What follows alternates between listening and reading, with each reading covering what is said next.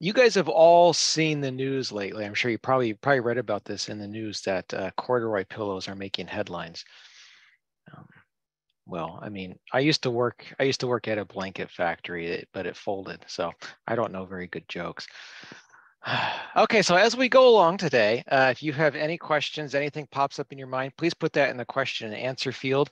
That will be where the Q&A will come from at the end of the presentation here today. And I'll go get through as many of those questions and answers as I possibly can at the end. I don't know how long this talk is going to go. It's collated from a bunch of different presentations I give that are usually 45 minutes long. I'm sure this will go at least an hour. It might go as long as 75 minutes. So um, I might get up and go get some donuts or something. You certainly can. Get something, get your coffee. All right, well, let's get started. For those of you who don't know me, this is me. I am Benjamin Vogt. I am owner of Monarch Gardens LLC. It's a prairie-inspired design firm based out of eastern Nebraska. We work in sunny prairie-inspired landscapes as well as shady meadow-type inspired landscapes, so under mature urban trees and all that good stuff. I am the author of two books, A New Garden Ethic, Cultivating Defiant Compassion for an Uncertain Future. It is a very philosophical, deep, and dense psychological thriller. No, it's just regular old nonfiction. Think Leopold and thinkers like that. I'm also author of the brand new Prairie Up: An Introduction to Natural Garden Design. Both of them are doing very well, and I'm so honored that people read those and find value in those. My work has appeared in publications such as the American Gardener, Dwell, Fine Gardening, Guardian, Horticulture, Midwest Living, and Wall Street Journal, as well as lots of different books out there. You'll find my images in all kinds of garden books and interviews and podcasts all over the place. So that's just a very little bit about me. And if you want more dad jokes or puns at the end, you let me know, because that could be a fourth bullet point on this list here. I love those. So give me some new ones if you want to. I definitely need some new ones. Well, if you guys are ready, let's get into this. There is a lot of information, a lot of content to go through here today.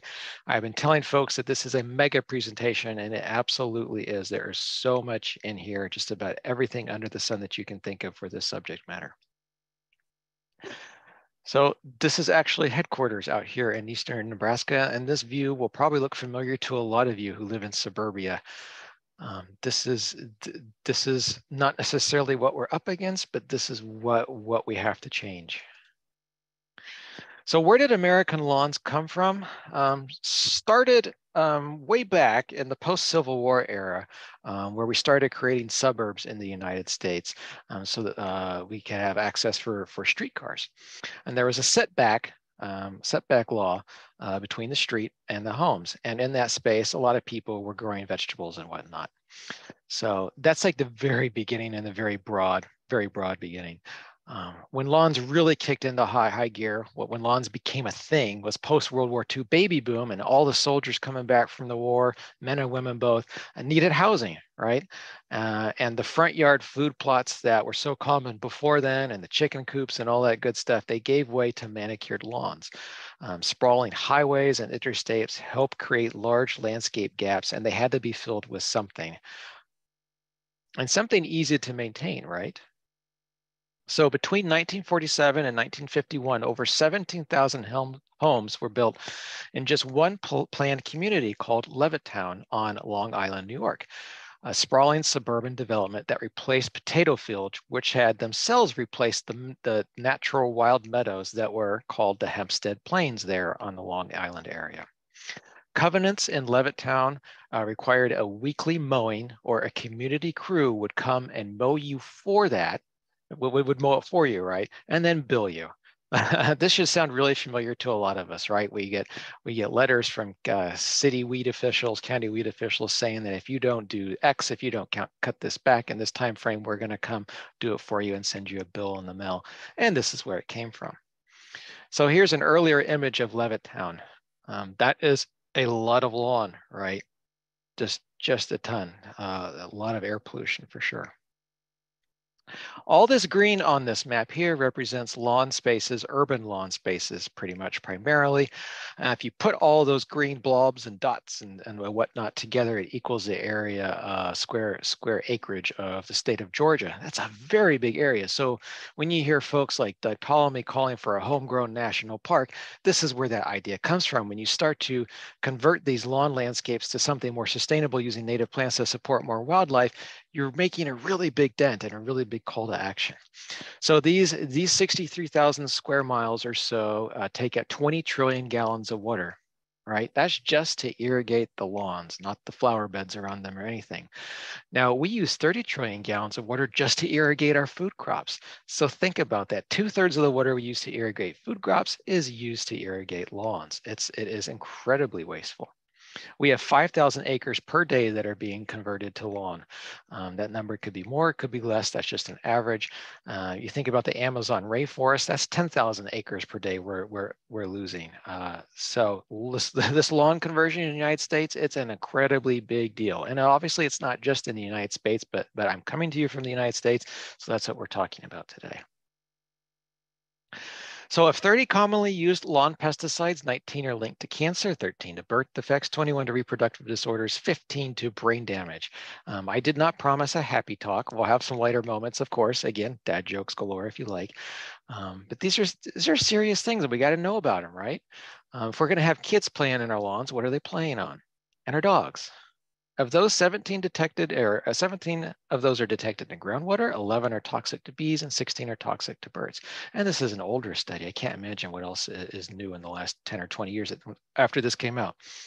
Idling a leaf blower for 10 minutes produces as much toxic exhaust as driving a large pickup truck for 235 miles. So we're talking like F-150, Chevy Silverado, so a pretty decent sized truck. Now, less than 1% of the original tallgrass prairie remains, making it more threatened than the Amazon and Indonesian rainforest combines. 70% of all U.S. grasslands may be gone by 2100. We have grasslands all over the country. My wife calls me pissed off prairie guy for a good reason. We're always driving around town and I'm annoyingly saying, why can't that business park lawn be sustainable meadow space? It's not being used except to irrigate, fertilize, and mow. That's the only purpose. Why can't it be supporting wildlife, cleaning up runoff, and all the good ecosystem services we have, cleaning the air, reducing stormwater runoff? So let me throw a couple of maps at you because a lot of folks think prairie, grasslands, meadow type spaces are just in one part of the country, but that's not true. So here's a central and western United States. This is one map. There are lots of different ones. I'm going to go with this one, showing the extent of historic ranges of certain grassland ecosystems. So there's the tall grass, mixed prairie, short grass, basin steppe, Palouse grasslands up there in Washington State and Oregon and Idaho. California used to have immense grasslands. There's just one little speck left. It's a large speck, but it's outside LA. And then we have a lot there in Texas. Texas is a big one, a lot of diverse habitat down there. And then you go to the southeast, we have a lot of southeast grasslands. This is a more general, wider map. Looking at the southeastern United States, I'm going to focus in and make it more complicated for you right here. So, we have coastal plains grasslands. Piedmont is a big one, going up the Atlantic shoreboard. I'm trying to think, what are some other ones I'm going to pick out of here? I don't want to pick out any more out of here. You can do that on your own later. And there's the Hempstead Plains of Long Island, right? We just talked about that one. So I'm going to go back and look at the Great Plains and the western part of the United States. This is generally the historical range again. It's a little bit different than the other map that I showed you, but it doesn't matter. So this is technically, theoretically, what was. This is what's been taken away. Everything that's brown on this map has been converted from native landscapes, like native ecosystems. So in the east, it's probably more likely going to be grasslands. Those are the first things to go, grasslands and meadows, because it's a lot easier to convert those into agricultural crops than it is to chop down a forest, right? It takes a lot less time, a lot less effort. All right, and here's what's remaining, at least according to a 2005 map. Everything in the green, pretty decent grassland prairie habitat, okay? You can see that strip in eastern Kansas, the Flint Hills. Farmers had a hard time plowing that up because it's called the Flint Hills, so it's a little bit rocky. 1/4 of Nebraska, where I'm talking to you from today, that's the Sand Hills. It's really hard to farm on sand. So, well, a lot of wonderful, beautiful, gorgeous. I mean, this should be a national park, those Sand Hills. Then you can see the green in the other areas, but it's a lot that's been converted. We have these acreages all over the place, right? These are 3-acre lots behind where I live here in Lincoln, Nebraska. And pretty much these acreages are just house, driveway, and a lot of lawn. So that lawn is taking up 2.5 acres or so, or more than that, right? There on the left side in the middle is the Husker football stadium where they lose their football games, which is fine with me. I'm a Gophers fan, so no problem. Oh no, that screen is off center. I'm sorry. There might be a couple like that. We have 50% fewer birds than we did 40 years ago, okay? 230 North American bird species are at risk of extinction within decades. 96% of songbirds feed only insects to their young. Now that graphic on the right says kids today see 35% fewer butterflies than their parents did 40 years ago. And this statistic is about a decade old at least. So the numbers are probably not going to be any better. Who are we gardening for? Who are our landscapes for, whether they're in urban or rural environments? They're for us, yes, but they need to equally be for other species. That is a big question we have to ask ourselves. Who are we gardening for? Who are we stewarding and managing the space for? If it's just for us, what's the point? By 2050, over 70% of Americans are going to live in urban areas, places with greatly diminished green space. Of course, plants provide all kinds of ecosystem services. There's a small list. Views of complex nature increases the mental and physical health of school children, office workers, and hospital patients. There are studies that show the hospital patients that have a view of meadow or trees recover more quickly from whatever is ailing them. Well-designed, diversified landscapes raise home values and spur community engagement while reducing crime. You want to read more about that, pick up my book, A New Garden Ethic. There's my friend Skilly on the left wearing their wonderful t-shirt. Of course, we have to throw in some Leopold today. That the situation appears hopeless, he says, should not prevent us from doing our best. There's so much lawn out there. We drive around, and even if there's one area that's been converted, we celebrate it, but it's just a drop in the ocean, right?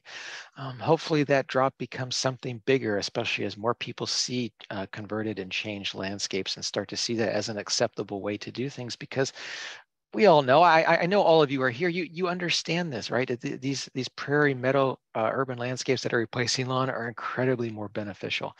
The trick often comes in, how do you manage that, teaching teams to manage that space, how much it costs to manage that space compared to lawn. And we'll get into this stuff later on today. I'm getting ahead of myself. I do that a lot. So we need to go from spaces like this, the Nebraska State Capitol. If you want to know the nickname, we can talk about it afterwards in the alley by the dumpster, but we need to go from spaces that look like this to spaces like this. We have a lot of these parking lot margins that are never ever going to be used for anything. Nobody's going to build an ice cream shop there, and the maintenance crews don't want to be mowing on a 45-degree angle and tip over and kill themselves, right? So let's change that and have it look like this. Why do we need so much front yard? Let's go from this and go here, right? It's not that complicated. It's not that hard to manage the space. And again, we're going to get into that. So let's talk a little bit about how we start designing these spaces. I'm not going to go into super depth with this today. That's for other presentations that are available on my website and on my YouTube channel if you're interested. But I'm going to give you a nice overview to get your feet wet, give you a good grounding, pun intended with the word grounding. All right. So there are a couple ways to remove lawn. That's where we all start, right? How do I get rid of that lawn so I can put in the sustainable native plant landscape that's going to help wildlife and provide a cleaner environment for my family? There are four primary methods. You can use whatever you want to do, okay? I'm not pushing, I might push one of these, but it'll get me into a lot of trouble. But whatever works for you, okay? Just as long as you're converting that lawn. First method is sheet mulching. That's when you're putting newspaper or probably more likely cardboard on top of the lawn. You're weighing it down with a little bit of topsoil or wood mulch or something. You moisten it up really well and you let it sit, preferably for an entire growing season, and then plant into it next year. Now, this is great if you got a couple hundred square feet and you have access to that, to enough of that cardboard to do this. However, if your space is, we work at a lot of spaces that are 5,000, 10,000, 30,000 square feet in my business, and there's just not enough cardboard, and it would take too long to get that landscape converted in that way, especially when you're using seed. You can use solarizing, which is a method of putting plastic over the landscape to basically fry and kill the weeds. So you put plastic on the space for about 4 weeks, and then you take it off for 2 weeks, and you let new weed seeds germinate, and you put the plastic back on for 4 weeks, and you take it off for 2 weeks and let hopefully the rest of the weed seeds germinate. And in that way, you're reducing the weed seed bank as you go through methodically kill those weeds that you don't want on the site that can compete with your native plants, right? The drawback of this is the incredible amount of plastic waste you're producing. What are you going to do with the plastic after you're done using it? And then you're also frying soil life. You are literally killing the soil microorganisms.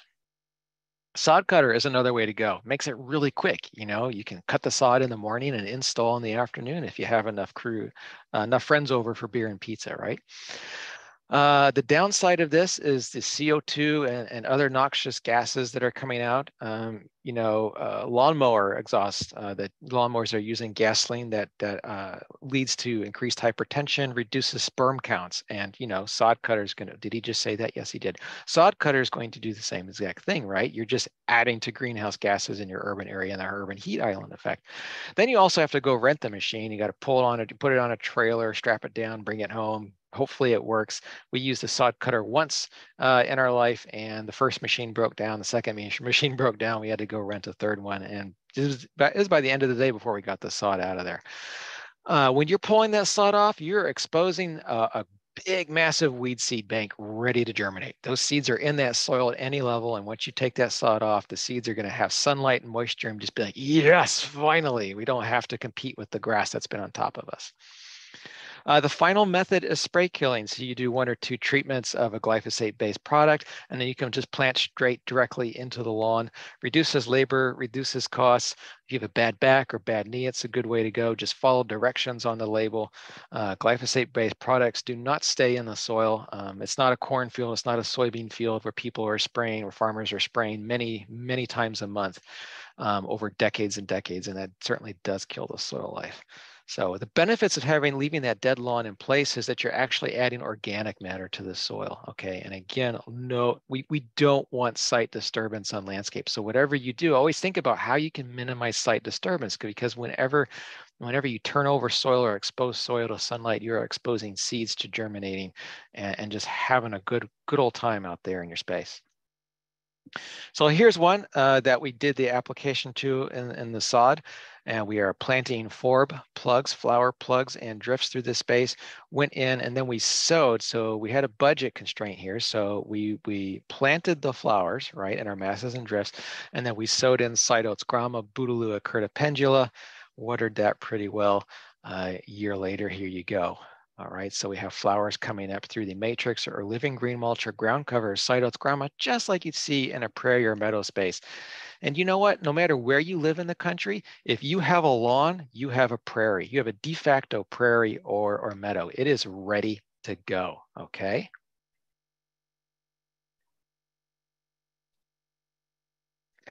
All right, what is green mulch? I just mentioned that, didn't I? So generally, and this is just very general, very broad, there's so many nuances to this based on ecoregion, site conditions, and budget and all that stuff.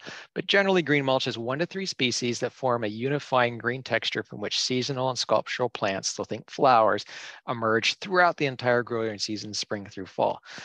Okay. So some of the green mulch plants species we use, and these are generally 1 to 2 feet tall. So they are like the ground cover layer. Okay. Uh, for shade gardens, we're using sedge species. Those are the Carex species there listed there. These are pretty adaptable. You can even use them in part sun, even to full sun conditions, especially if you have a little bit more consistent moisture. Carex albicans, Carex springaliae, Carex blanda, very adaptable as to site conditions. For sun, we're going to be using, of course, sun-loving grasses. And this is where short bunch grasses come in. Uh, so we have blue grama, Brulua gracilis, Cytots grama, Brulua curtipendula, little blue stem, Schizocarium scoparium, Spirabilis heterolepis, that's prairie dropseed. Now I'm giving you the Latin and scientific botanical names here today because that's actually making it easier for you. I know I have a lot of people always ask, oh, please give me the common names for us who are new to gardening. But if you do a search online with a common name, it could bring up 3 or 4 different species native to portions across the entire world. So by giving you the Latin scientific name, I'm actually making it easier for you and being more helpful because you can more precisely find the exact information you need, hopefully reliably, when you're using the Latin or scientific plant name. So I know it feels overwhelming, but it is the most accurate way and it will save you a lot of time and a lot of headache. So here's a small bed underneath a river birch clump tree. This is Carex albicans. This is just a couple months after planting. So the forbs, the flowers are not very big yet, but the Carex is doing very well. That's Carex albicans again. Here's a small bed at a botanical garden. They have the blue grama in there, Bouteloua gracilis. And it's wonderful, right? It's beautiful, isn't it? Isn't it just great looking? Unless you just want to go in there and roll around in it, rip your shirt off or something and go wild. But what would make the space even better would be just to even have a couple forb species in here, maybe some pale purple coneflower or some purple prairie clover or something. I know it's a very minimal modern aesthetic in this bed, but this is your base layer. So think of this, if you're doing your own garden, this is what you start out with. This is your matrix. This is your living green mulch. This is your main ground cover. And then you do the flowers coming up through there. So let's illustrate it with an image I stole from Thomas and Claudia's book, Planting in a Post-Wild World. If you're more on the advanced if you're more on the advanced side of things, this is definitely a good book for you. It's a little bit harder for beginners to read. But this illustration is perfect. So it shows you the ground cover layer. That's where most of your plants are going to be. It's going to be where most of your biomass is going to be, where most of your plant material will be. Then you have your seasonal theme layers. So that's basically masses and drifts of flowers that are blooming from spring through fall. And then you finally have a structural or architectural layer. These are just more scattered, individual, dotted, taller species through the space. So think Joe Pye weed there, Eutrochium purpureum there on that top left, or you might have a shrub or a small tree. Those will work as architectural structural layers. And when you have these different layers, you're providing a lot more habitat. You're providing a lot more stability to the landscape as well. It's a lot more climate resilience and weather resilience to the space. So when you're planting these, use plugs on 12-inch centers. I mean, why buy 1-gallon plants that are $15 when you can buy plugs that are a couple of bucks each? So no matter what plant tags say, no matter what your information says online or in books, plant 12 inches apart because the goal is to cover the ground as soon as possible because you want to slow down erosion and you certainly want to have good weed competition. Nobody wants to be spending the first couple of years weeding their landscape. And if you plant thickly enough, AKA on 12-inch centers, your weed pressure the second year is likely to be very, very low. The first year can be a different ball of wax. It depends on your site conditions, what kind of weed pressure you had before, which is why it's important to get rid of that weed seed bank before you even plant, if you know you're on a weedy site, right? So yeah, density is key, right? And getting more bang for your buck. Everybody wants to do that. Don't go to a nursery and buy 1,000 1-gallon pots. You'll have to take out 5 mortgages on your house. Don't want to do that. You can do a 2.5-inch pot. Those are usually $3 to $5. You can get a plug tray. Those are usually in the neighborhood of $100 to $120. Where do you get plugs? If you're in the central or eastern United States, you can go to IZEL, IZEL. They work with native plant wholesalers, and they will ship those plants out to you. You can buy any quantity, or you can contact wholesalers directly. There are certainly a gazillion mom and pop native plant nurseries all over the United States who are going to sell you probably 2.5-inch pots, and they are everywhere. It just requires a little bit of internet searching. So for my business, we are installing thousands of these plugs, those 2.5-inch pots and those 50 plug tray. We are installing thousands of those on one job site, okay? We are not using shovels and we're not using knives. We are using mixing drills. We use a 3-inch auger. I think our bits are 36 inches long and definitely 3 inches wide. You can use a standard home drill with an auger bit like this, as long as you have loose, loamy, or sandy soil. Okay, it's not going to work in a heavy clay. I know a lot of us have clay. We certainly work in it all the time. You need a drill that is going to have lower RPM and higher torque, and that's where a mixing drill comes in. There are corded versions and there are cordless versions. Obviously, the cordless ones are way more expensive, especially when you want to buy multiple battery packs to make your day go a little bit longer.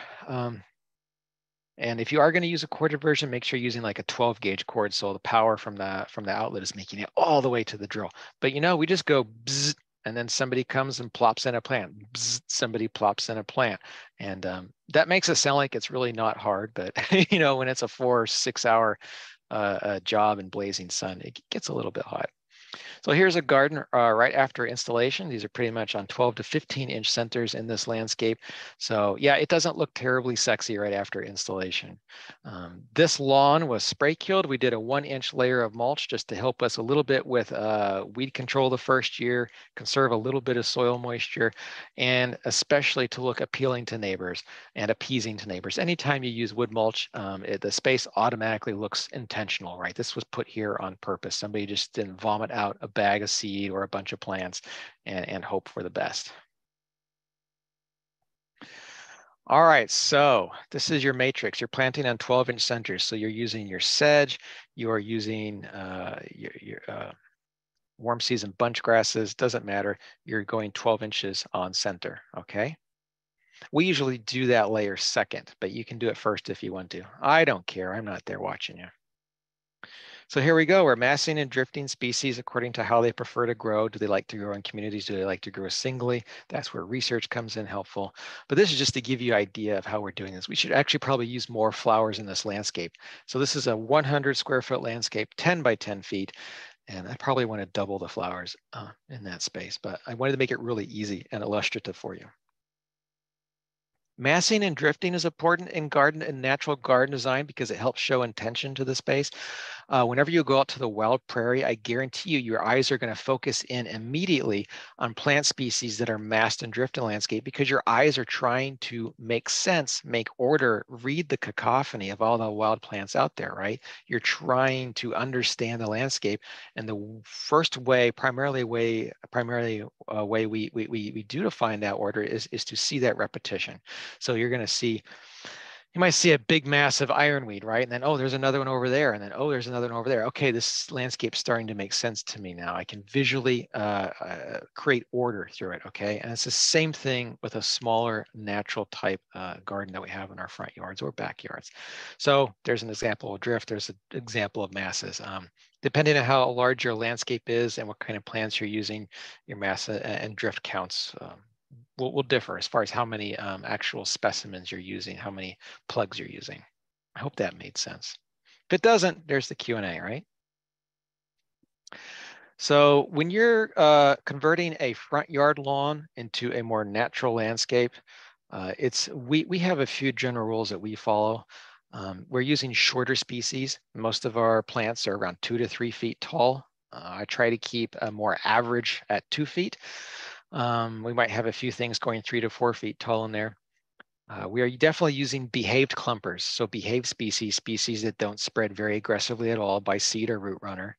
We are employing one green mulch layer, one green mulch matrix plant. So it'd be just a Carex albicans or just a Bouteloua gracilis to make it very simple, okay? Very easy to read and understand and make order from for somebody who's walking their dog by on the sidewalk. We're going to make sure to have continuous bloom succession from spring through fall because flowers always show intention, right? Flowers say, oh yeah, this is a pretty space because flowers equal pretty, right?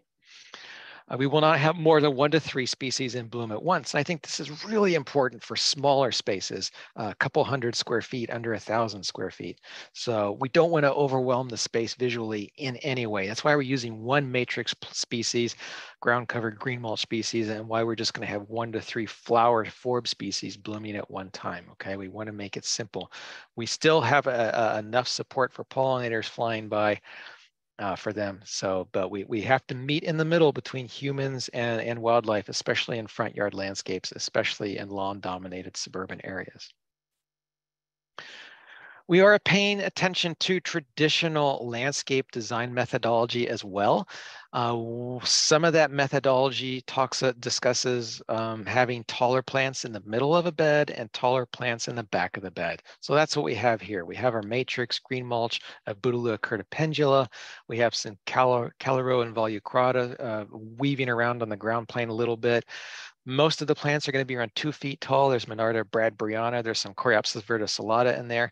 But the taller species, the things that are going to get 3 feet, maybe 4 feet tall, if it's a really moist growing season, it's going to be things like the Echinacea pallida and the Anemone virginiana. Even the Pycnanthemum back there in the back can get tall in certain years. Pycnanthemum tenuifolium is more drought tolerant than Pycnanthemum virginianum. Stop giving me Latin plant names. Okay. Something else to think about is sociability, and I don't think there's a lot of folks who ever heard of this concept, so it pleases me to bring it to you today. Generally, plants can be ranked on a scale of 1 to 4 based on how aggressive we expect them to be in a landscape. Now, aggressiveness can change based on soil type, based on how much moisture is in that soil, based on whatever weather climatic pressures might be going on that time of year. In a loamy soil, things might spread faster by roots. In a clay soil, they're going to spread a little bit more slowly. One of the poster childs for this is Conoclinium colestinum, blue mist flower. You put it in a clay soil, especially with a lot of competition around it, plants placed 12 inches apart. You put it in clay soil in full sun, it's going to be a lot slower moving around. It's just going to fill in the gaps among the matrix, the ground layer plants that you have out there. Put it in like a part sun, consistent moisture, loamy clay or loamy soil, and it's going to take over. Okay, that's just its nature. It's what it wants to do. So these are things you learn about through research, and really that you just learn about through practice. And that's okay. This is a lifelong endeavor we're talking about here, right? It's just like raising kids, not so much like raising cats. So the sociability scale, here we go. 1, behaved clumper, it's not really going to go anywhere, okay? It's just going to get a little bit bigger from a center. 2 is a light spreader. It might run a little bit by roots. You might see a few plants pop up here and there from seed, no big deal. So 1 and 2s are definitely what you want to have in a front yard lawn conversion. Now, it starts to get more aggressive with level 3. Okay, these are plants that are definitely going to move around either by roots or seed, but they're not going to take over. They're not going to create a monoculture. They're still going to play with other plants, hopefully. 4, they are going to take over. Okay, so we probably don't want to have those in smaller landscapes. Examples for these species, ones would be things like Heuchera richardsonii, Baptisia minor. 2 would be Echinacea pallida, Carex pennsylvanica. Again, site conditions are going to change how these species grow, and certainly by ecoregion. Augustaki funiculum, Symphotrichum lev, they're definitely getting more aggressive, so they're level 3, but they're not going to go nuts. What are going to go nuts are Asclepias syriaca and Sorghastrum nutans. Sorghastrum nutans is Indian grass, so that's a tall prairie grass. Most of our tall prairie grasses go crazy. You have a 500 square foot front yard you're converting. You don't want to have Indian grass, Sorghastrum nutans. You don't want to have big blue stem out there. Number 1, they're just too tall. They're going to block sight lines. They're going to flop, but they're just going to take over, especially by seed, and you don't want that. The big message from thinking about plant characteristics is to place like with like. So that means behaved plants with behaved plants, aggressive plants with aggressive plants. There are designers out there who, even in a small space, they will use all aggressive species because all those aggressive species are basically just going to butt heads, right? They're just all going to collide into one another and sort of create a stable ecosystem. I don't have enough guts to try that myself, so I tend to stick with level 1 and level 2 and a few level 3 plants on the sociability index. What that looks like, how you plan the landscape, that is up to you. I personally don't use garden plans much anymore, but that's totally different. When you're starting out, I think it can be very helpful. So here's a plan where each dot will represent a certain amount of plugs based on the species. So like there's orange, AT, that's Asclepias tuberosa. I have 7 groups of those throughout the landscape, and they're in nine together. So 9 plugs per grouping, okay?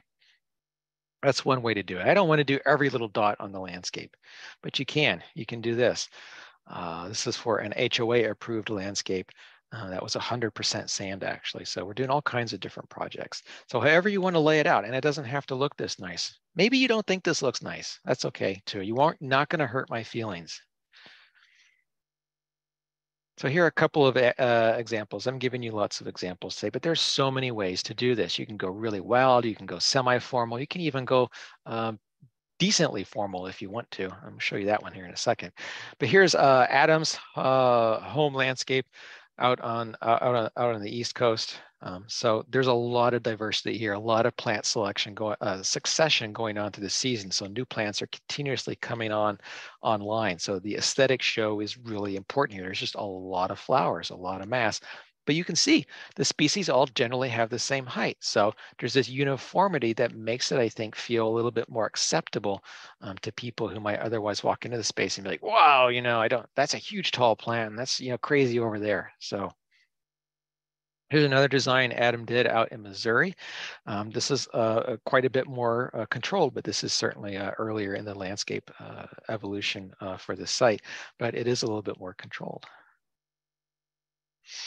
Here's a phyto studio planting with large masses and big sweeps of Monarda bradburyana. Bradbury's Monarda.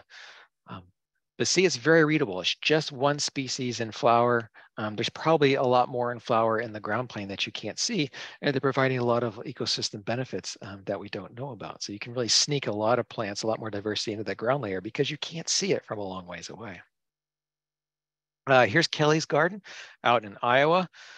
Again, just a different take. I would call this one a little bit more on the wilder side, but he's got a lot of mown paths snaking through the space for access.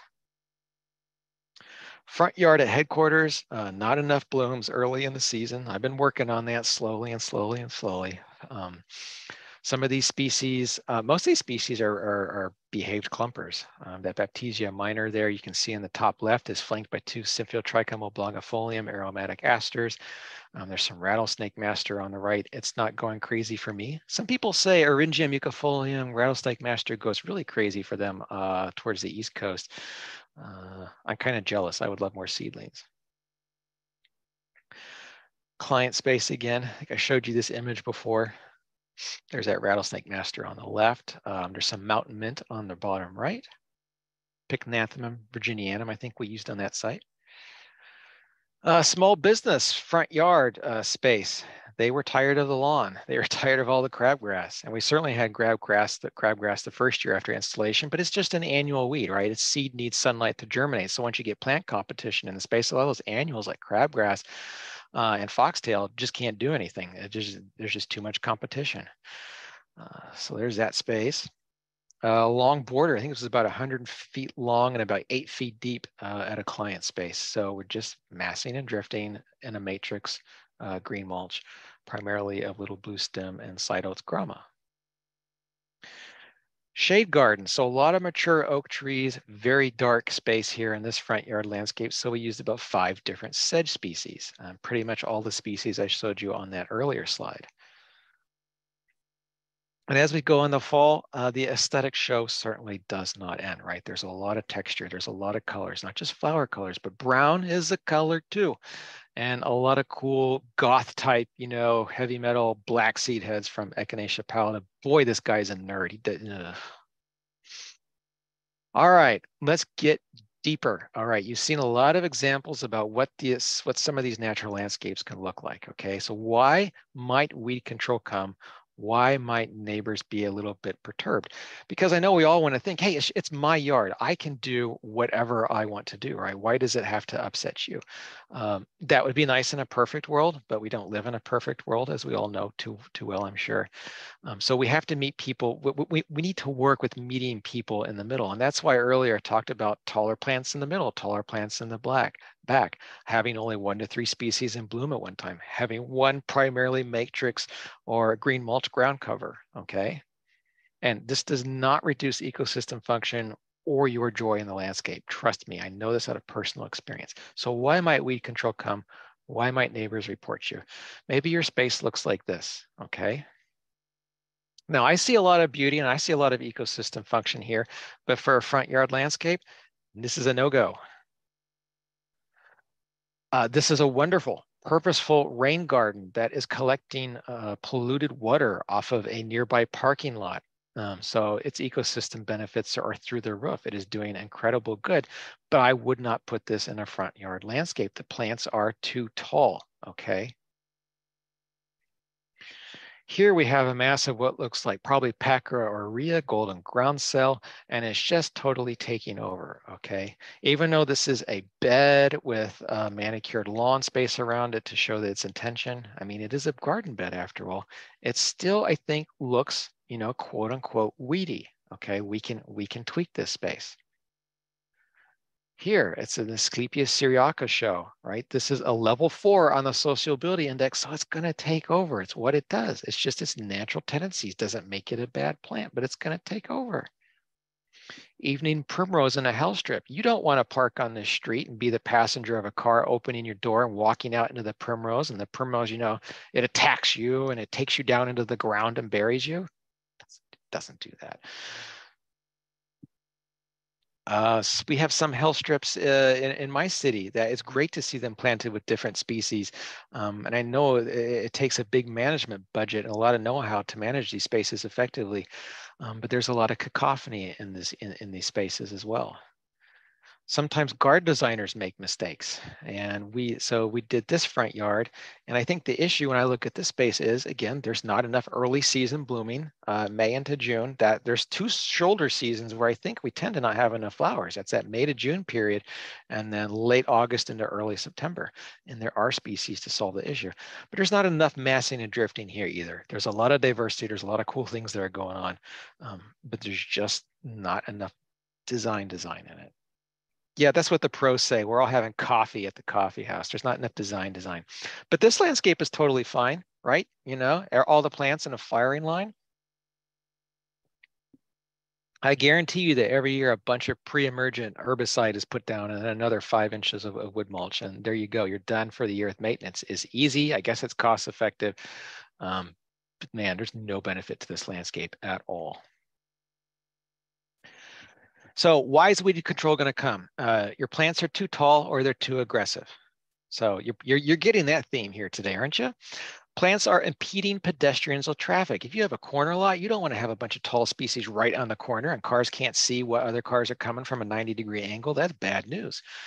Plants are causing a physical hazard to structures. Maybe a tree was planted too close to something. No cues to care. We'll get to that in a second.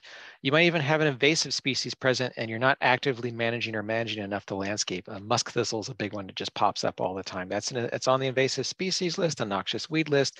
County's going to come after you for that.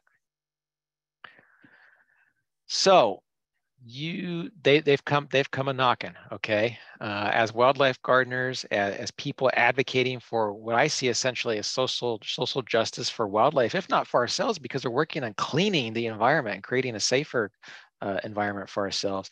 You know, you're passionate about this, right? And it's really easy to get emotional and angry about it. Ask me how I know. But it's really critical not to sound angry or accusatory whenever you do get letters or whenever you speak to an inspector or a neighbor in person. Try to be professional and calm and at least sound like you're open to compromise and that you're absolutely 100% willing to hear the other party's perspective on the landscape, okay? Because you want to convey this idea that you want to meet in the middle and work with them. This is like family counseling, okay? Know the binomial nomenclature scientific name. Again, I know we just want to use common names, But something magical happens when you spout off Latin plant names to people. They're like, oh, you know your stuff. Okay, maybe I should think about this in a little different way, or maybe you know what you're doing. Okay. Have a list on paper of all the plants that are in your landscape. Have it ready to go so that you can give them to whatever official you need to give them to that shows that, hey, all this stuff, it's purposeful, intentional. I know why it's here. I know why I put it there. I know what it's doing, okay? Know which pollinator species are using what plant species. If you're a habitat gardener, I think this is pretty crucial, okay? So whatever is using side oats ground, whatever's using grasses, whatever's hosting on the milkweed, whatever's hosting on the asters, whatever's hosting on the rudbeckia, okay? Just know it. It's good for you to know it anyway. Be able to cite scientific studies, just right at the top, off the top of your head, to show the benefits of these sort of natural meadow type plantings and the ecosystem services, like again stormwater runoff, cleaning and cooling the air, yeah, all that good stuff. If anything, you can just say, look, this is exciting and thrilling. I'm breeding these super monarch caterpillars to get like 15 feet long in my landscape. Isn't this awesome?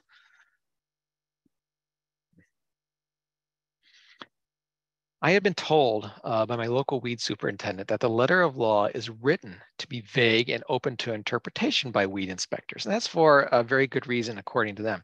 It's not there to infuriate wildlife, natural landscape gardeners, even if we all agree that there needs to be better guidelines. The vagueness is there specifically to give leeway to officials to make case-by-case decisions. But those decisions are not going to go well unless you ask for a review or explanation of your property. Even then, you still might lose. I've been telling more and more clients now, everybody's coming to me pretty much anymore and saying, I want my front yard gone and I want what you do. I want these pictures of a designed meadow space. And so I've been telling more and more clients now, you have to be ready, at least for the first year or two, maybe three, that there's going to be neighbors who don't understand this space and that are just going to be naturally emotional and defensive about it. And this is totally normal. It's human psychology 101. Whenever somebody steps out of the herd mentality, the herd is going to be like, whoa, come back in. You got to fit back into this puzzle here. So we just have to be ready. It does not happen very often. I say about 2 out of every 100 landscapes where there's an issue, and it tends not to last very long. So just be ready for that. I think the easiest thing is planning, designing, installing, and even paying for the landscape.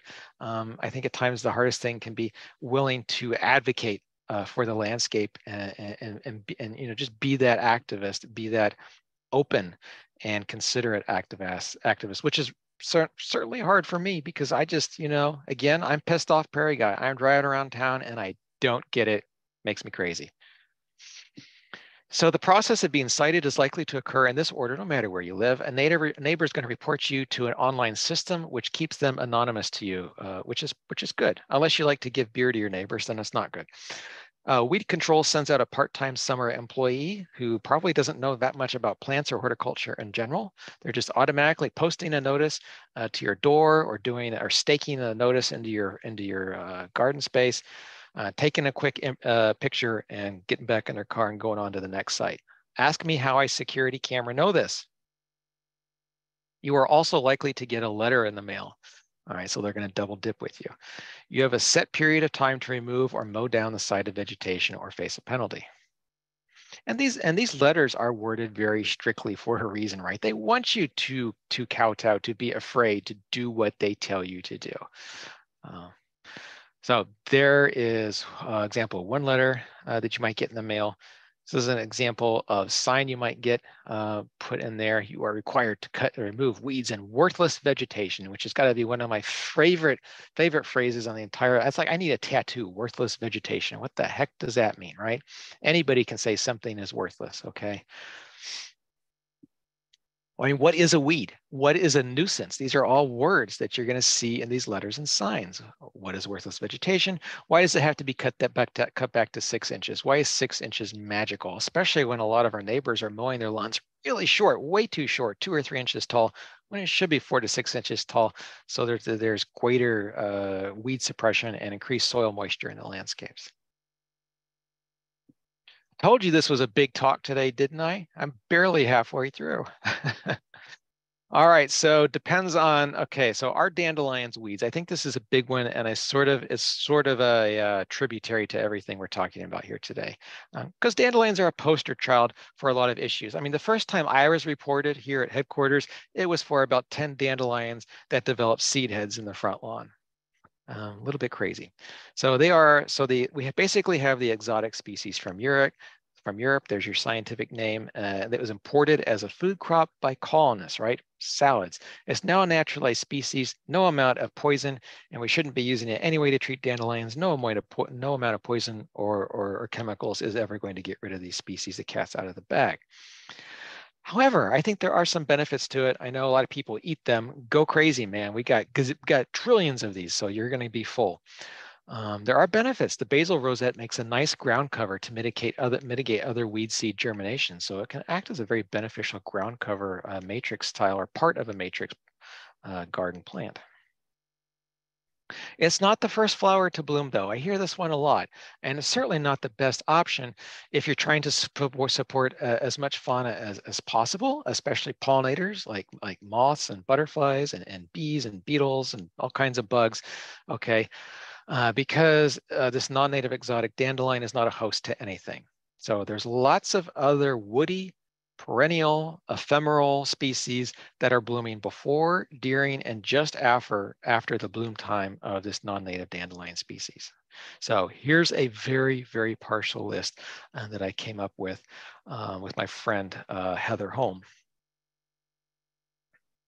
So you can pause this in the recording later on or take a very quick picture with your cell phone. You have 5 seconds, 4, 3, too late.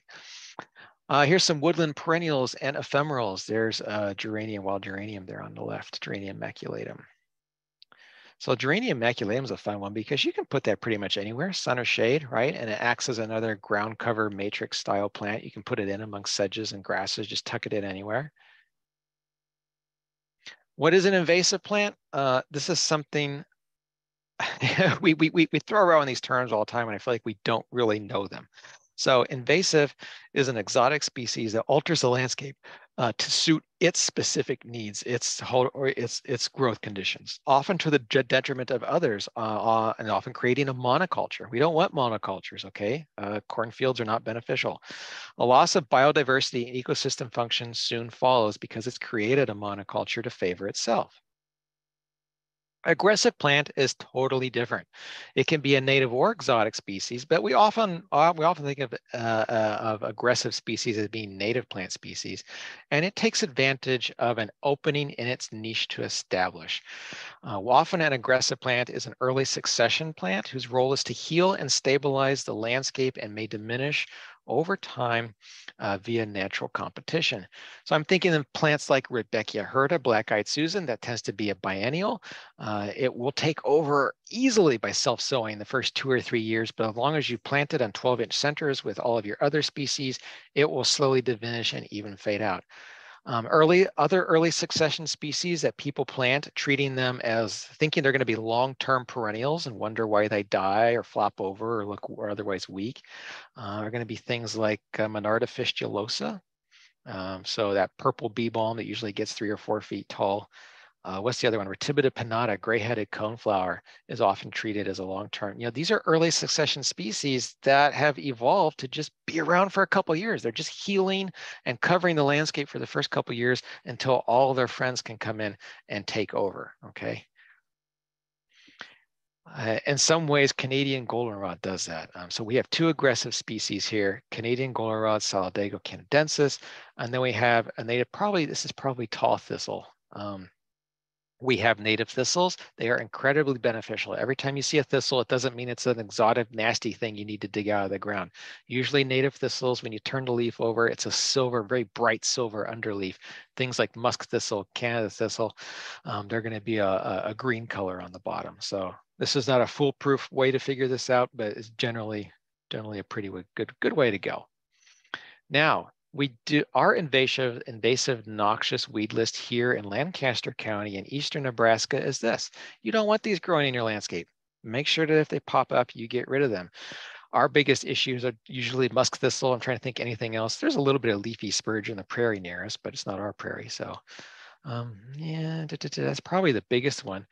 Frankly, eastern red cedar is a big issue. It's a native plant, but it takes over. This is why we're losing. This is one of the reasons why we're losing so many of our grassland ecosystems. Grassland nesting birds don't like tall structures, tall trees. They like everything flat, so they can see, so no predators can perch in a tall tree or a pole or something like that. So when eastern red cedars start to invade grasslands and prairies, first thing to suffer are going to be grassland bird species. That's one of the reasons why they're one of the most threatened groups of bird groups in the world. Now, my county also they do encourage prairie plantings on their website, but also the use of natives that are resistant to the pre and post emergent herbicide called Plateau in order to keep weeds down. So they suggest an annual early spring application of this pre-emergent herbicide. Of course, this means that new seedlings are going to be killed, okay? And then seedlings that could otherwise help fill the garden layers and outcompete a bunch of other weed species, including those on the noxious weed species list. We want our gardens to fill in. We want them to self-sow. We want them to be dynamic and spread and find their way and teach us what they want. Having a heavy hand in the landscape means that the garden cannot do what it needs to do and provide as many benefits as it can. Suggested species by the county are these. So as a garden designer, as somebody thinking about all the ecological niches, all the succession that goes on from season to season and year to year, I look at this list and realize I cannot create a healthy, successful, dynamic, resilient, stable landscape with just this species list. They don't work together. Only a couple of them maybe do. So when you might have lists like this in your own county, so they need to be augmented. Help neighbors and passersby and inspectors see your space as purposeful. Please do this work. It starts with the bones, it starts with the hardscapes, and certainly it starts with plant selection. Again, habit, reproduction, sociability, bloom sequence, even winter form. What's it going to look like in winter? Don't cut those gardens down in fall. They are magical in the winter time and still have a lot of ecosystem function and purpose. This is where we get into cues to care. Have wide walking paths to your landscape, not paths that are 6 inches wide and you can barely snake through. That's weedy, that's overrun, that's messy. Whether we like to think of that or not, that's the truth of the matter when we're trying to meet people in the middle with natural landscapes. Have objects in your landscape that show intention and human use, like benches, sculptures, arbors, bird baths, signs. You know, earlier I talked to you about when we're walking in a prairie, our eyes are automatically going to try and focus on groupings and masses and drifts of plant species to try and find order and read the landscape and make sense of it. Okay, this is exactly what benches and sculptures do. They help the eye rest and focus on the space, see it as intentional. So I have a 6-foot wide walking path going through the middle of 2 wilder beds. It says, welcome, come on in. This is for you too. Not the band, people, okay? Here's a client landscape where we took care of the lawn areas that we were gonna plant into, but we left a 4-foot wide lawn walking path going through the space. So this is a tall fescue that we're primarily working with out here in eastern Nebraska.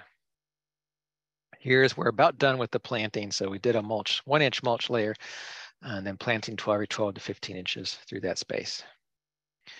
Here's a client's shade garden. They did this path themselves. Isn't it gorgeous? Isn't it wonderful?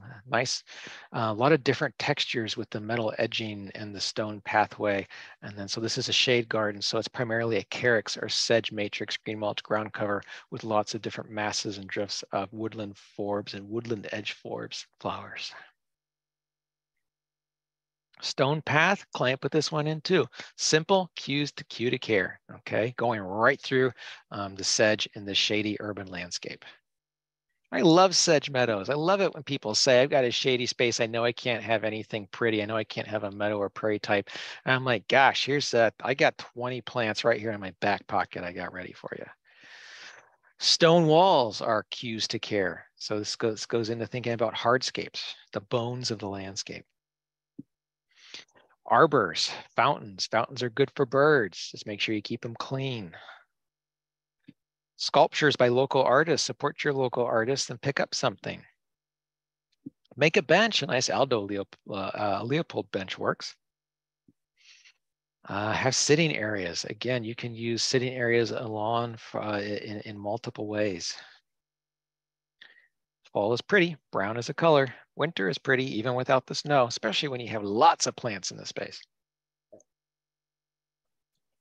I don't know, even dead lawn is nice. I mean, dead lawn that's going to come back. Actually, dead lawn is really nice.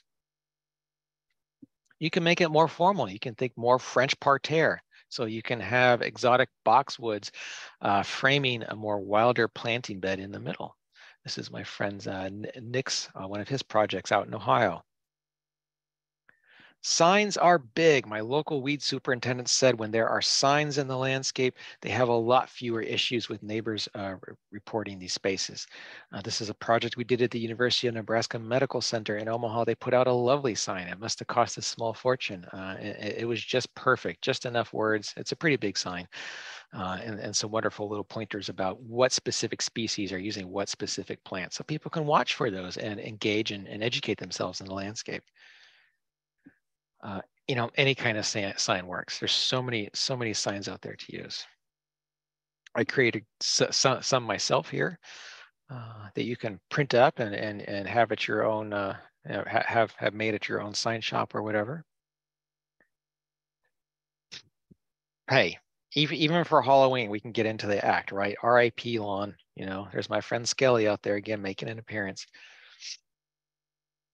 So I showed you these images earlier of landscapes that most neighbors are going to walk by and call weedy and messy. So how can we address them as garden designers who still want to have a lot of ecosystem function and support as much wildlife as we possibly can? Well, here, this homeowner is definitely passionate about supporting monarch butterflies because they're using milkweed, which monarchs, you know, they lay their eggs on milkweed. That's where the caterpillars come from. Well, instead of doing Asclepias syriaca, common milkweed, let's use Asclepias tuberosa, orange butterfly weed, which is a much shorter species. And then while we're at it, we can diversify the landscape, have some green mulch, maybe some Budula gracilis in there, have a couple different forbs blooming throughout the season. So we're supporting monarchs and other adult pollinators, not just in one part of the season, but throughout the entire growing season. So it's a small space. We'll have to keep our species list small, but still having just 5 different species is a lot more beneficial than just one monoculture of very aggressive common milkweed. Evening primrose, it's got to go. If you're planting a house strip, think about species that are 12 inches or less and love to be peed on or stepped on or pooped on or whatever. So again, something like a Budula gracilis, that's going to keep it short. Maybe use some sedge species if it's a shady site. But again, under 12 inches, maybe you just keep it down to 6 inches. I showed you this landscape. Again, it's going to be, I think wider paths would be helpful and definitely more flowers in that first shoulder season of late spring to early summer. Okay, here's another client landscape. This one's coming along. It's taken slow to build, but it's on an acreage lot. We did a big, deep, like 50-foot deep border on the backside, and they still have a lot of lawn. So, but they did take a lot of it out. So we still have a lot of good things going in the space. Nobody is saying get rid of all of your lawn. Yeah, we are. No, you don't have to get rid of all of it. Okay. You can use lawn as walking pathways. I think that's one of the best ways to use lawn. They can be wide paths or shorter paths. Generally, we like to go with at least 3 feet wide. More cues to care, right? Even a tree can be a cue to care. There's a maple tree. You know, lamppost in front of your house, lamppost can be a cue to care. Even just a piece of corten steel slammed out into the ground can work as a space for the eye just to rest and focus and read and see order in the landscape. There's another shot of the 2 different pieces of metal in this one. Winter is beautiful. Winter is purposeful. I know everybody right now is watching this. It's March and people are thinking, no more winter, uncle. And I'm thinking, gosh, didn't have enough snow this year. Hey, put a light in some of these sculptures, especially in the winter. Turn it off in spring though, because that's going to mess with moths going around and pollinating plants. Speaking of spring, You're going to see this meme around a lot. It says, wait until temperatures are consistently 50 degrees Fahrenheit daytime in your landscape.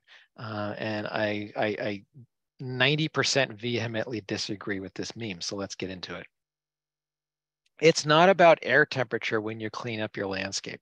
Various fauna, bees, butterflies, spiders, whatever, they wake up at different times throughout the growing season. Sure, most of them are going to be waking up in spring and early summer, but there are some who don't emerge until later. Many native bees are going to time their life cycle around specific genera or even species of flowering plants. So when those flowers bloom, that's when they come to get pollen because they rely on the pollen of specific plant species, specific plant genera. So they're not going to be out and about until their internal clock says, "Hey, Monarda, it's blooming right now. Wake up, get out there, and get your reproduction on." You don't want to walk in any of your beds at any time if you can help it, especially in the spring, because you may be crushing queen bumblebees hiding or overwintering just underneath the leaf litter, adult morning cloak butterflies, amphibians, beetles, bugs, spiders, all kinds of stuff. Plus, you could be compacting wet spring soils, and you certainly don't want to be doing that. But really the big question here is, do you really have to clean up? What are the goals of cleaning up? You should have goals. If you're just out there cleaning up because you're feeling itchy because it's a nice 60-degree day outside, to rethink that, okay? Your goals could be any one of the following. These are primarily ones: removing diseased material, helping sunlight reach soil for seed germination. So if you have a lot of ground cover, maybe a lot of grass, and you want to have some more flowers, and the flower seeds are out there, you're going to cut back that grass really low, maybe even rake it up a little bit so that sunlight is hitting bare soil where those flower seeds are and can germinate. You probably also want to be tidying up your front yard to appease neighbors. So if you have a front yard space, show that you're actively managing it, that it's an intentional space, that you're tending to it and there's purpose to it and you didn't just let it go. Different spaces in your landscape will require different management, different times of year, different years even. Our back meadow at headquarters, we tend to just mow most of it down. We sometimes rotate mowed areas. One year we'll mow this spot, one year we'll mow that spot. But in front beds, we'll cut it down, we'll mow this space. In another 1,500 square foot bed, we pretty much don't do anything. We just let it do its own thing. Now, if you want to support the 25% of native bee species that nest in cavities and use stems in particular, flower stems, here's a wonderful chart that Colleen, Elaine, Heather, and Sarah put together. It shows you exactly when to cut back plants, how to cut them back, how long to leave them. So if you cut back your plants and you leave 12 inches of stem this year because you know you're going to have some native bees nesting in that pith or that hollow stem, you're cutting those plants back 12 inches this year. Don't cut them back next year because those plants are full of larvae and adult bees that are going to be coming out this year. So you're basically leaving stems for 2 years. You can leave them forever, right? They're going to naturally decompose, decay anyway, and new growth in the spring is going to shoot up really fast and cover and hide all that stuff if you are just really scared of seeing 12-inch tall brown stalks in your landscape. And I'm not a fan of No Mow May. That's coming up. Well, it comes up every year, doesn't it? Go figure. It's going to look weedy fast when you just stop mowing your lawn. Without design intention, your neighbors are going to be less apt to get on board. There are invasive species that I guarantee you are going to germinate and establish when you just stop mowing. I mean, what's in the weed seed bank? What's in that soil? You don't know. Could be some native plants. They could be aggressive self-sowers like smooth aster. There's definitely going to be exotic, aggressive species in there. They might be invasive. They might just be annuals. You don't know. You need, again, this is all about intention, especially in front yards. It's about massing and drifting. It's about controlled heights. It's about cues to care. It's about having wide pathways. It's about having a sign and helping people learn and accept and interpret these wilder landscapes. If we're not doing that, I don't know why we're doing this at all. So if you let your lawn go, think hard about management, about a management plan that takes into consideration your ecoregion, your zip code, and your lot size, as well as your environmental and community goals. And know your plants as they come up. If you stop mowing and you don't know what plants are coming up, then this is not intentional. You're just throwing caution to the wind, okay? That's not going to win anybody over. And it's not going to help you educate or be empowered about the landscape, about what you're doing. Basically, This is why this is in bold here. If we're not working smartly with a plan and a goal, then we're just being lazy and ideologically polarizing for absolutely no reason. That's not helpful and it's not neighborly. At the same time, kids don't need lawn, right? a lot of two sides of the coin here. A lot of people will tell me, well, where are the kids gonna play? And I'm gonna be like, oh, right there, you know. We got a 4-year-old son, and he's out there all the time creating stems and petals and making potions and frisbee discs. I'm sorry, novelty flying discs. We're out there playing hide and seek all the time. There's so many wonderful creative adventures, and he's getting a lot of good beneficial microbes on his skin that are hopefully going to make him more resilient to developing allergies. Yes, there are scientific studies on that. I told you this was a long talk. Not many people have left. You're probably all in the bathroom and I don't even know it. Oh, you're probably in the bathroom with your phone in your lap. I don't want to know, don't tell me. All right, I'm going to give you very candid, very pointed advice now on how to work with HOAs if you live in an HOA, especially a more restrictive and militant HOA. So first, a plant list with scientific and common names should be, so you're going to bring all this material together. You're going to make a presentation to the HOA, hoping that they're going to approve your plan. So what are you going to bring to that board meeting? You're going to bring a plant list with scientific and common names, including images of every plant you're going to use. You're going to have a table, a wonderful spreadsheet, a table of bloom times, color, anticipated mature size, a table of plant sociability. Example, you're not using a bunch of aggressive species that are going to take over and make it look weedy. Images of inspirational gardeners by landscape designers that you hope to emulate. I mean, obviously it won't look like that, but you're striving here, right? You have a goal. The specific wildlife benefits of each plant, right? You could say something like, as you all probably know, monarch populations are down X% in our region, or the loss of pollinators like bees has been in the news a lot lately. And these specific plants here are going to support these specific bees that are really important for these specific reasons. Spend the time doing this. It's really important and it works. I have experience. You could give them an inspirational image like this. This is perfect for a large space, but I think in a smaller space, the drifts are going to be smaller, right? It's all about scale. 6th point, the specific neighborhood benefits of this type of landscape, right? Trees that shade hard surfaces like streets and roofs that will decrease surface and air temperatures by X%. Thick layered gardens reduce storm runoff. If you have, with climate change, we have heavier rains. We get 3 inches in 10 minutes, it feels like sometimes. Those storm drains are going to become quickly overwhelmed and people's homes and businesses could be flooded. And that's not cool at all. So we need to keep more water on site and help it penetrate into the soil. Less fertilizer use, less herbicide use, less noise pollution, less air pollution when you don't have to be constantly mowing all the time. Look at those cues to care there, right? And you can see the layers. You've got the architectural, structural, large shrubs, small tree, wide paths, beautiful. You're going to present a planting plan to your HOA, even if you have to hire a designer to make it. You're going to have a detailed management plan season by season and year to year. Your design is going to include obvious spots for weather cues to care, like benches and tables and, apple firing Gatling guns or something for the Halloween season. Signatures of neighbors who approve your plan, awareness of local weed ordinances. See, I know what's weedy and invasive. I'm not going to have any of that stuff here. Maybe even get approval by the plan or the city weed superintendent to give you an extra little, Now you're going to hear about this a lot because this is in Weed County laws. This is in the verbiage. What about snakes, rodents, and fires? Well, out here by me, we basically just have garter snakes. I love it when they eat voles and mice. They're wonderful, beneficial predator to have around. If you have venomous snakes in your area, it behooves you to understand what species those are and what kind of habitats they like and not to reproduce those habitats, especially close to an area where you're sitting or having a campfire. Actually, they might not even come close to the campfire, right? Rodents, people usually mean to say rats that are carrying bubonic plague. Well, okay. Rats prefer cheeseburgers, so please don't throw cheeseburgers out into your garden. They're not seeking flower seed. Fire is a big one, fire concerns.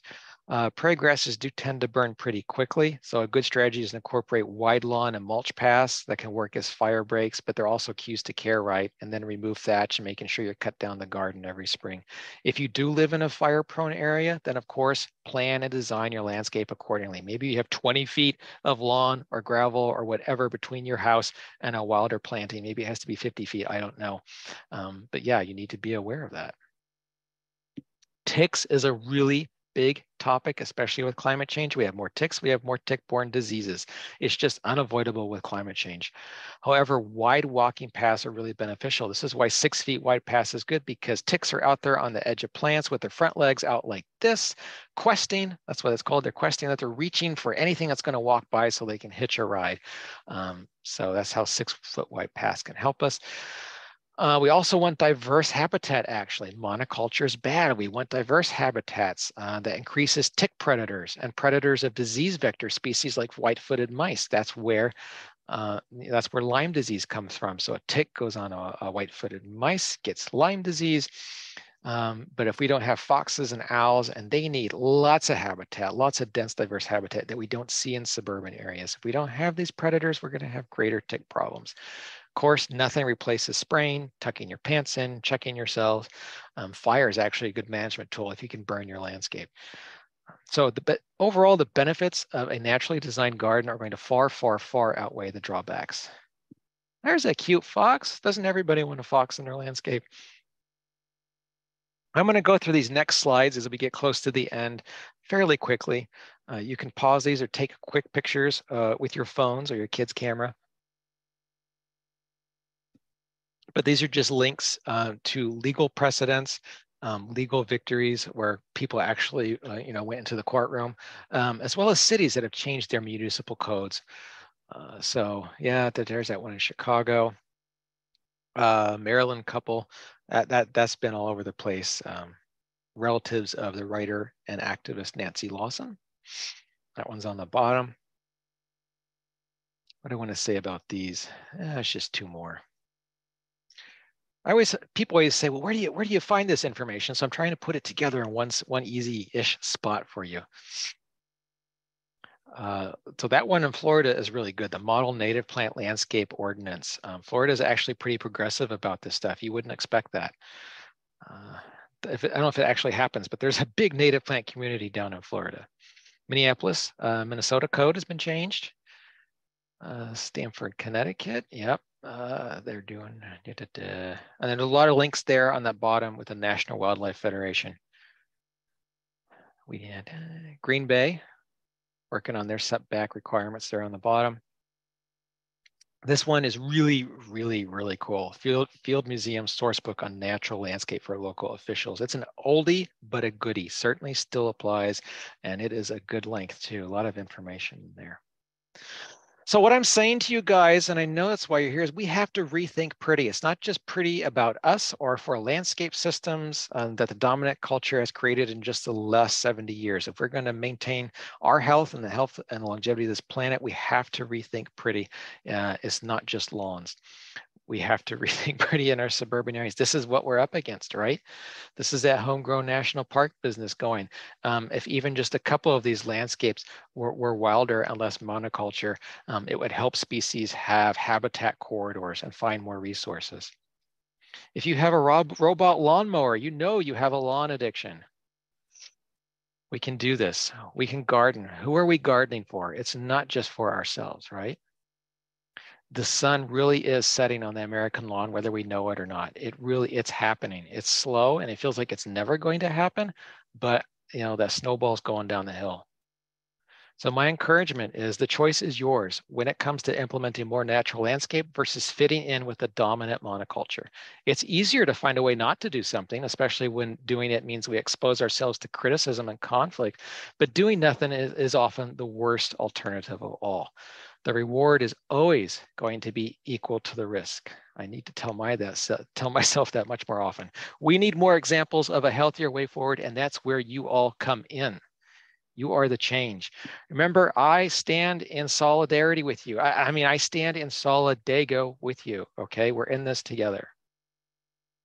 If you want to go so much more deeper, and I hope you do, I hope you will consider picking up A New Garden Ethic. This is the philosophical treatise, right? It's I've had design friends tell me it's a hand grenade thrown in the room because it destabilizes so much about traditional horticulture.